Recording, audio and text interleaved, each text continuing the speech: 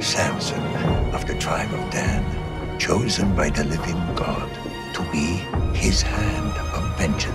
It's his will, but it is not mine. Samson is a story that has action, romance, themes of redemption. You can't have a more epic movie with so many elements. There's so much beauty, so much to look at. The sets are amazing, the clothing, all the stunts, and it's got a little bit for everyone. It's a classic tale. I think it should be seen and celebrated.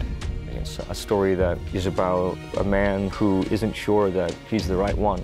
It's the kind of story that modern day audiences are really going to be able to relate to because we deal with that every day, right? The struggle of identity. What is our purpose in this lifetime?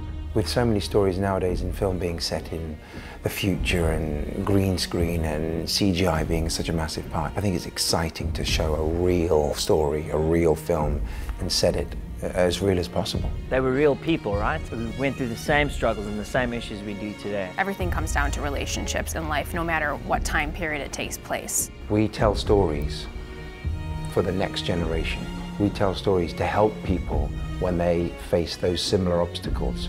So if you can identify an emotion when you watch the story, not just in Samson, but in Delilah, in Manoah, in his mother, in his brother, then I feel the story has some relevance. We're always going to be challenged as human beings to step into that which seems difficult or impossible.